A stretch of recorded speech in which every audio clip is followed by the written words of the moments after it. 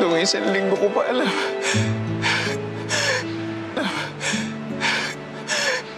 Noong 1 linggo ko pa alam, pero hindi ko alam kung ano yung tamang oras para sabihin sa'yo eh. Siguro iba yung ina-expect mo. Baka akala mo ibang tao. Hindi kita masisisi kung madidisappoint ka. Kasi sino ba naman ako? Galing akong kulungan. Maiintindihan ko kung hindi ka masaya na maging tatay mo ako, pero Mikmik... Mikmik, ako masaya na anak kita.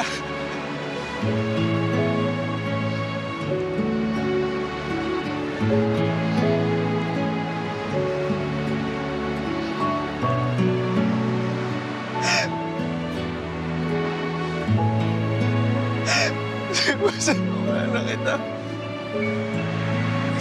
Masaya din po ako.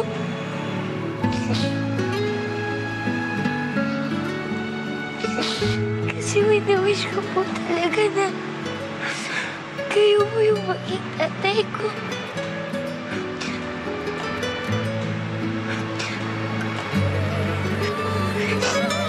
Pero ngayon, ikaw po talaga.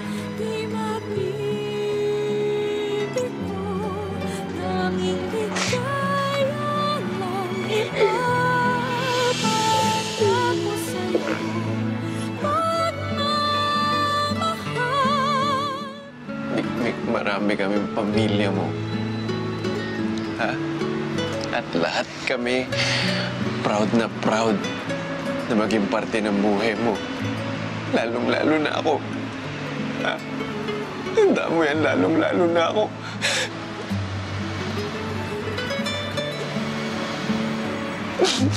Kaya tandaan mo, babawi ako.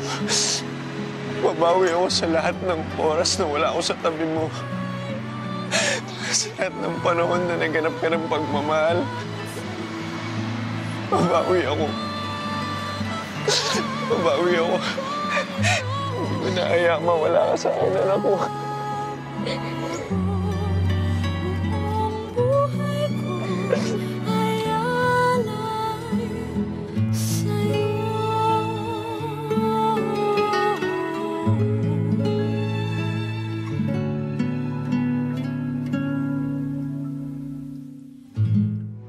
Sinubukan kong hanapin si Ella. Pagkatapos mamatay ni Eric, naisip ko na ipalit ang marriage certificate para i-atras si Divina kaso kay Michael. Pero hindi ko na siya nakita. I doubt ko na kay Ella yung certificate. O kung may alam siya tungkol dito. Bakit hindi siya naghabol? She could have used that na nagkasakit siya. Paano kung may itinagong kopya si Gabriel? Like I said, hindi magpaplano si Divina na ampunin si Mikmik. Kung kampante siya na nasira niya lahat ng ebidensya. Baka nasa bahay pa nila. Kailangan ko ang dokumento niya. So, kung hindi ito nabigay ni Eric kay Ella, ang ibig sabihin, nasa bahay pa yon. Together with Eric's things. Kailangan natin ng tao sa loob.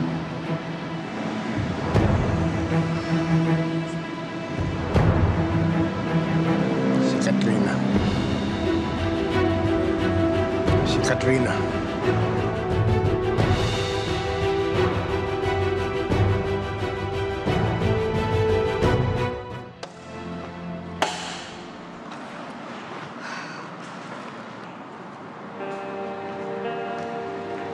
Kailangan natin mag-usap.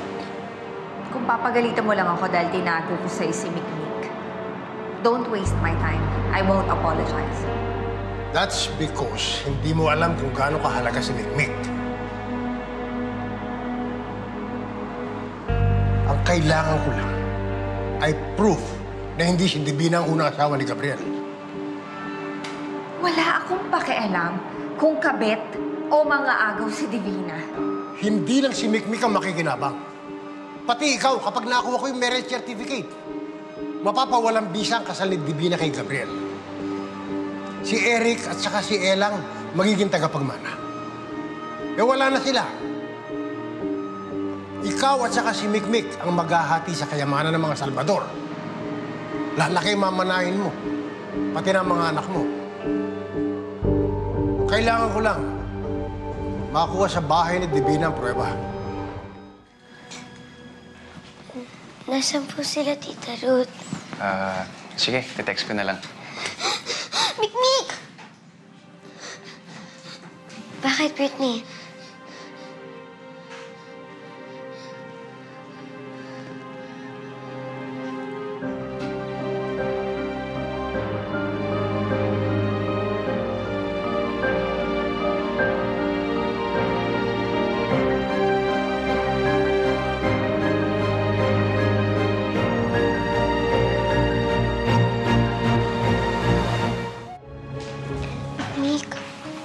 Daddy mo?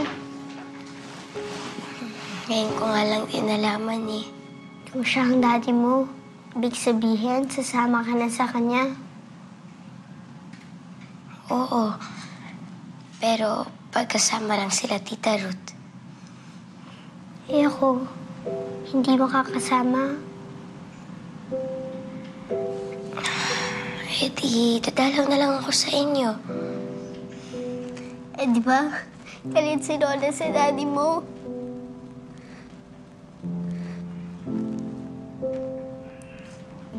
Pero dati yun.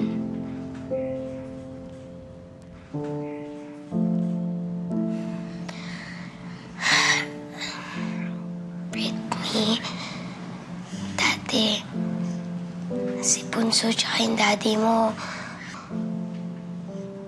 ayaw na maging magkaibigan ni Lola. Pero, naging friends pa rin sila. Kaya, Britney, huwag ka nang malungkot. Kasi kahit magkaiba tayo ng bahay, hindi lang tayo basta-basta magkaibigan lang. Magpinsan tayo, Britney.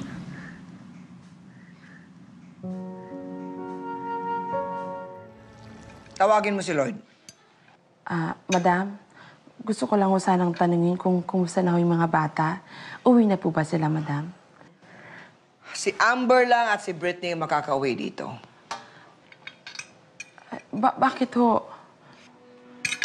Isang tanong mo pa, baka ikaw hindi na rin makakauwi dito.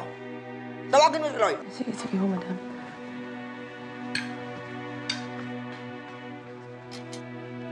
Madam, pinatawag niyo po ako. Yes.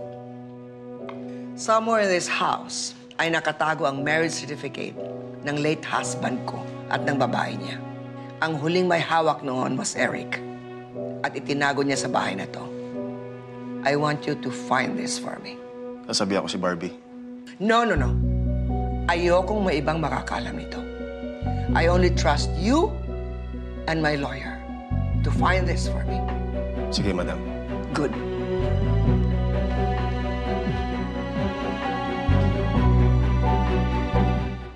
Katrina, dadalawin lang ni Mikmik yung anak mo. And I said no. Ano ka pa naman? Parang hindi tayo magkasamang umiiyak, di ba? Doon sa sasakyan nung nawawala yung dalawang bata. Baka naman pwedeng isang tabi mo muna yung galit mo para sa kanila. Magahay lang naman po sana ako sa kanya.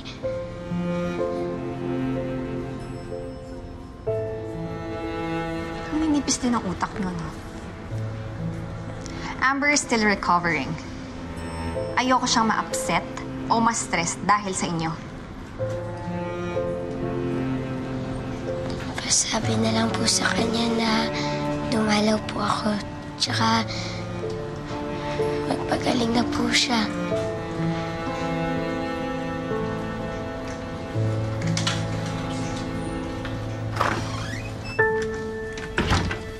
Talaga yan. Pero, pabayaan mo na, Mikmik, ha? Hayaan muna natin si Amber magpagaling. Okay? At saka yung nanay niya. Halika na.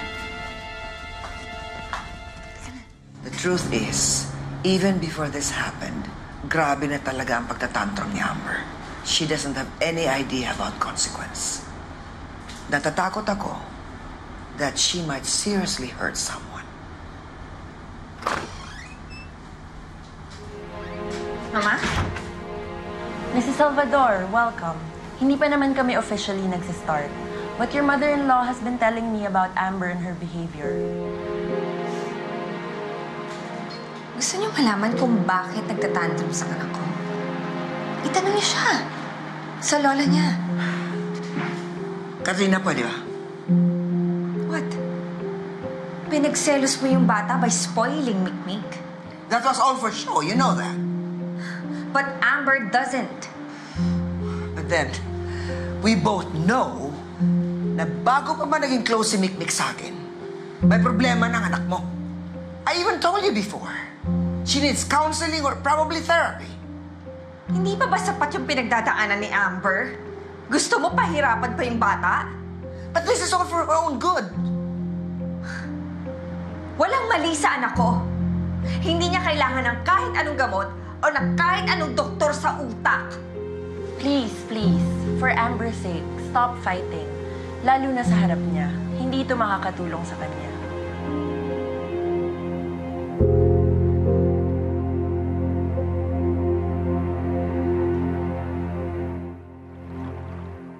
Ano ba yan? Ang kalat-kalat naman dito. Tayo na naman mahirapan magligpit nito. Ako bahala. Chill ka lang. Galingan mo, ha? Babe? Pwede ba kitang tawagin, babe? Alam ko, LQ tayo. Pero parang sobra naman ata yan. Alam mo, kung gusto mong magwala, doon ka sa labas. Kasi si Roy ang nakatuwang magligpit doon, hindi kami. Si Madam ang nag-utos ito. Oo nga. 3 beses ko na narinig sa'yo eh. Ano pa kasing hinahanap mo? Malay mo matulungan ka namin. You know, 3 eyes are better than 1. 3 eyes? Eh, di 6 na yun. Ay, di 6. Hindi. Ako na maghahanap. At kapag hindi kayo umalis sa harapan ko, sabay ko kayo tatapos sa basurahan mamaya. Hoy, hindi cute yun, ha? Halika na. Kayo isa, hinahanap pa kayo? Wala pa, boss. Sige, patuloy nyo lang yan.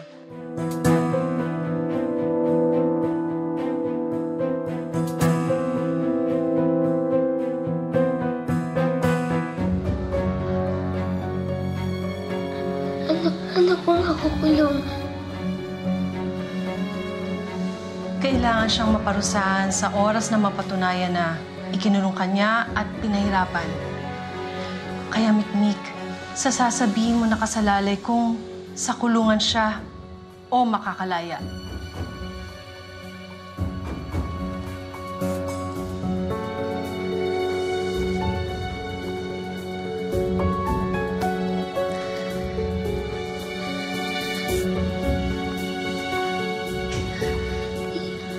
Okay lang naman po ako eh. Hindi naman niya po ako sinasaktan. Okay na po ako. Huwag niyo na po siyang ikulong. Kailangan po siya ni Britney ngayon. At lalong-lalo na po si Amber. Pero Mikmik, mali ang ginawa niya sa'yo. Ayoko po mawalan ng lola si Amber tsaka si Britney. Masakit po mawalan ng lola. Kaya okay na po talaga ako. Huwag na po kayo mag-alala. Huwag niyo na po siyang ikulong.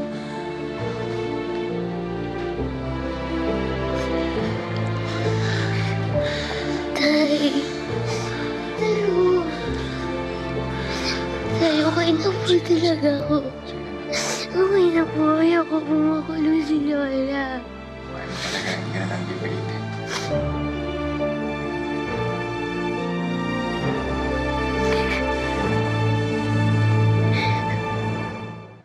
Oh, kailan naman uuwi ang pamangkin ko? Bukas. Bukas na. Kaya nga, iniisip ko na ayusin yung kwarto niya eh. Bibili ako ng mga gamit, kahit ano, para lang maging at home siya kagad pagdating niya. Bakit? Wala lang. Ngayon lang kita ulit nakita ganyan ka-excited. Oh, basta pupunta ka, ah. Ba, syempre ako pa. Mawawala. Hindi, bukas pa. Bibili kasi ako ng regalo para sa pamangkin ko. Bibili ka ng gamit niya, di ba? O, sasama na ako. O, tara. O, tara. O, tara. Ikaw mag-drive. Ikaw mag-drive. Alam mo naman, ikaw lagi nag-drive. Ba't ako?